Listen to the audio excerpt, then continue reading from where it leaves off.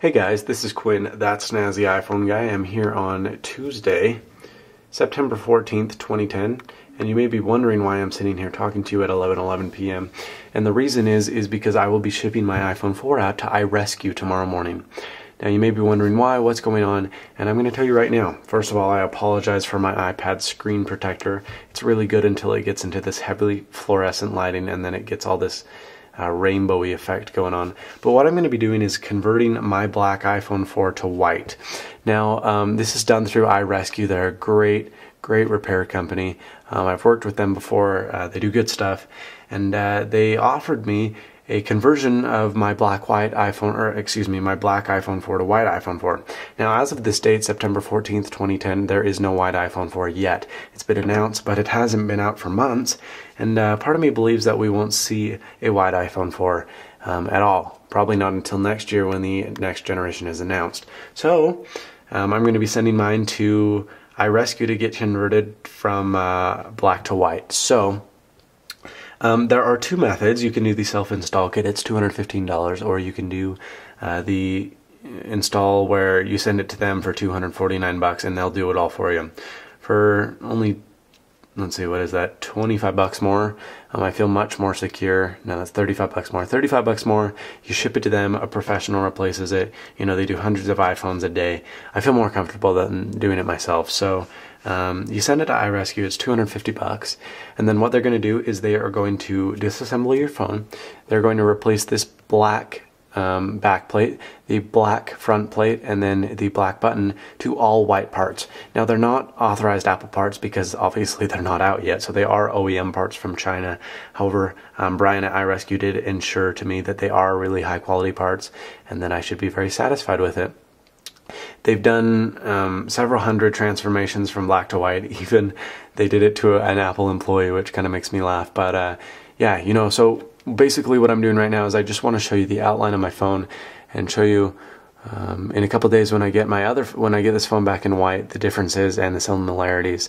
I'm hoping it's pretty much the same as the original iPhone. So right now, the camera hole is great. There's a glass cover. There's the flash. Now the flash is perfectly aligned. There is no flash issues. I know that can be a problem when you're installing back plates, so hopefully iResQ doesn't run into that problem with me. So the flash works. It's great. Here's the markings on the bottom, and we'll compare those to the other ones tomorrow. And then as for the front, we have a sensor port up here, which you can't see unless you're in direct sunlight, but it will be visible on the white plate. But it is in Apple's pictures too, so we're covered there. You have your front-facing camera right here, your speakerphone, and your button. Now your button is plastic as always, and I don't expect the Chinese one to be any different. So that's pretty much the overview and the outline of the iPhone 4. Basically, the only reason I'm showing you this is because I will come back with the unboxing in a couple days when I get it back, and I'll show you the differences. So today is September 14th, and I'll come back to you when I get my iPhone 4 back. Alrighty, so we're back. It is Friday, September 17th at 4:17 p.m. UPS driver just dropped this off, which is incredibly amazing because if I shipped it off Wednesday, the 15th, they got it on the 16th. They got the package, performed the transformation from black to white, and shipped it back out to me all in the same day, and then I got it the next day. So, I mean, you get fast shipping with iResQ. And I think it is an option that it costs a little bit more, but it's probably worth it in the end. We're just going to peel this open. They got it sealed up pretty good. And we're just going to pry this one open and peel it off. Here's the moment of truth. I might have personal info in there. I don't know. Let's see. So we got a few business cards. Your iPhone has been repaired and tested for quality assurance. This is a must before all repairs. Charge your battery before use.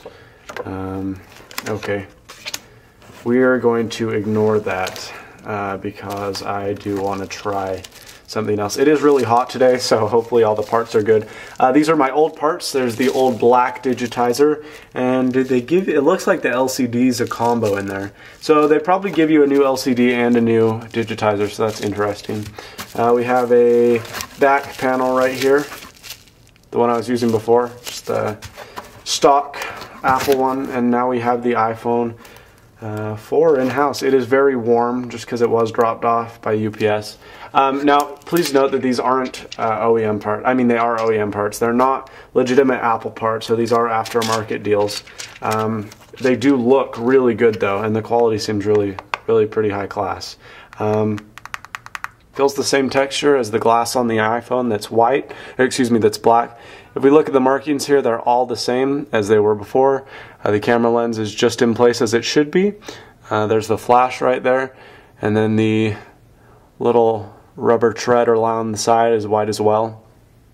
Up front we have the front-facing camera, which is obviously black, and then we have the sensors for proximity sensor and ambient light sensor, all that good stuff, and then there's the speaker hole. So that's the overview. I mean, you can tell these are Chinese parts, like that isn't rounded as much as the original one is, but they look pretty high quality. Now there's the button as well, that's brand new. It's flush with the device. I mean, it doesn't look like there's any problem so far. I'm going to power it on before I charge it because I want to show you guys how this is all going to work. Alright, so I booted up my phone, I put the SIM card in, we're good to go, and I'm going to demo what does and does not work. I actually haven't tested this, so we'll give it a shot.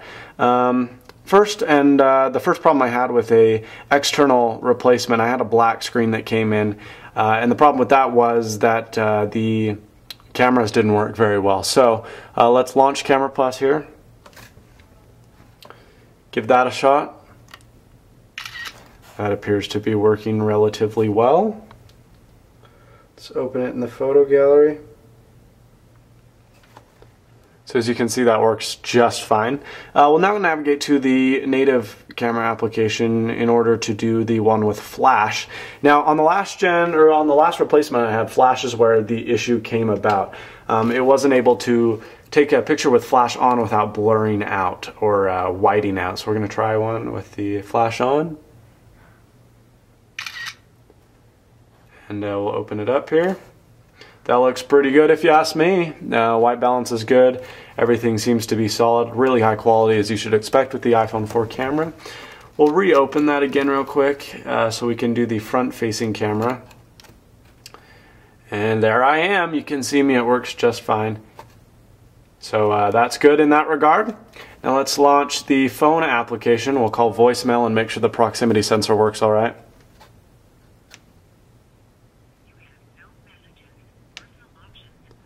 So that appears to work just fine, that's good. And last but certainly not least, we'll put the headphone jack in and make sure this works. Very well, that works perfectly. What else can we test here? We can test the microphone. So if we have this is the test of a white iPhone microphone.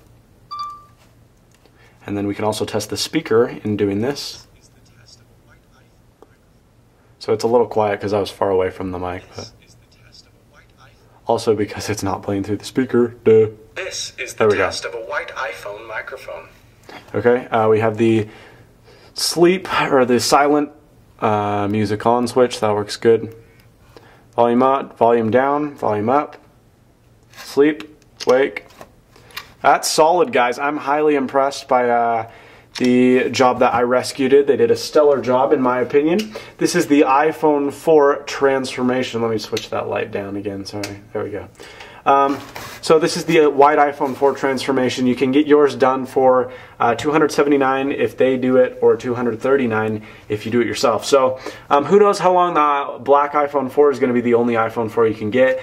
Steve said today before Christmas, but Christmas, keep in mind, is several months away. So if you want to get a white iPhone now and be the only one with a white iPhone 4 in probably even your city, maybe even your state, who knows, then definitely go to iResQ.com. You can save $5 off your order if you go to www.iResQ.com and use the coupon code SNAZZY at checkout. That'll save you $5 on anything that you order from iResQ. So that's pretty cool. Right on. This is Quinn, that snazzy iPhone guy. Thanks so much for watching, and as always, stay snazzy. See you later, folks.